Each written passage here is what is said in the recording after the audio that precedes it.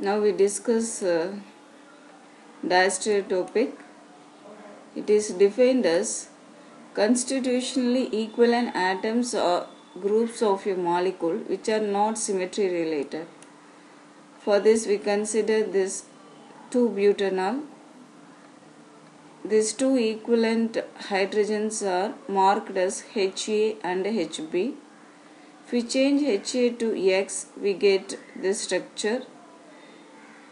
If we change HB to X, we get this structure. Both the structures are not having any symmetry.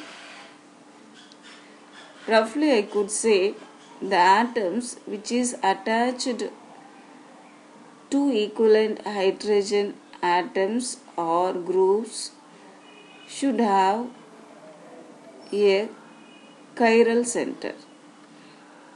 Then we could say these two similar atoms or groups are said to be diastereotopic. Thank you.